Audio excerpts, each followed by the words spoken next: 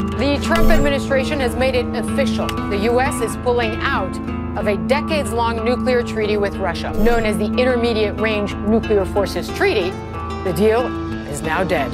The Kremlin says it's winning the race to develop cutting-edge nuclear weapons, despite last week's mysterious explosion at a military testing site which killed at least 5 nuclear scientists.